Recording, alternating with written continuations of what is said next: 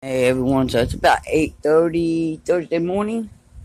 My plants was all over the place out here because we are getting some wind gusts here.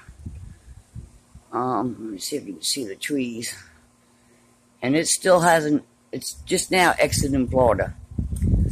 We're under a tropical storm watch and warning, but the track has got it going between Charleston and Myrtle Beach, because it's supposed to go back out over the water, and they're saying it's still coming back in at a tropical storm, but it's anybody's guess, because if the water is right, these things can intensify again.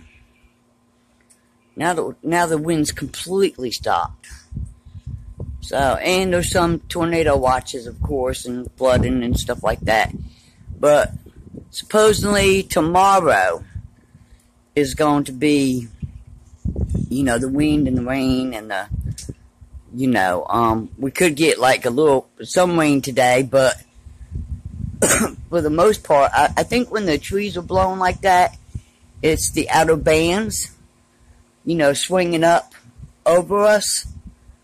And I believe there's tropical storm warning and watches all the way up to Virginia. But it's really going to depend on where it comes back in at, and how conditions are, if they're right or not right in the water.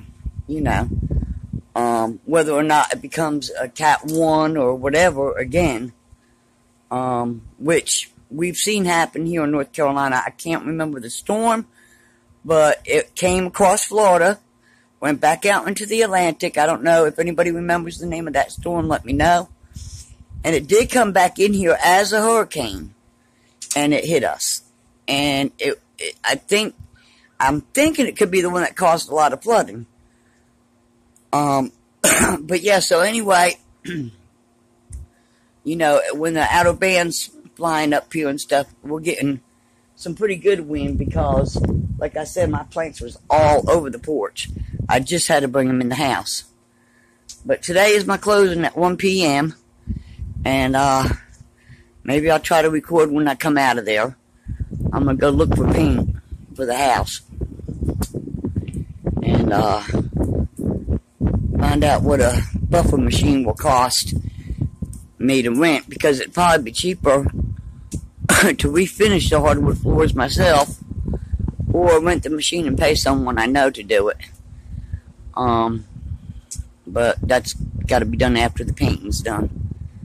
But anyway, yeah, so I won't probably be going out there for a few days. Hopefully the place don't flood.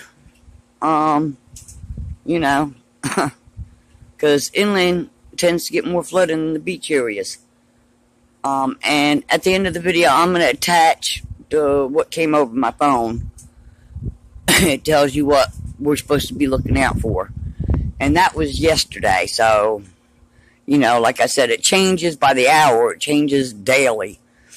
There's no telling what these storms do. It could, but the cone is from Charleston, and I think Charleston being its main spaghetti model, which puts us to the right of it. Anything to the right of any kind of bad storm is the worst side to be on, really. And like I said, it's going to depend. Does this turn back into a hurricane? Does it stay out there long enough over warm water to become a hurricane again? And then it shows it coming in, curving around, and going back out again. Well, we got buzzards over here. Something must be dead. Well, it's pretty chilly out here this morning. I guess due to the wind and stuff. But I'll keep this posted. Alright, bye for now.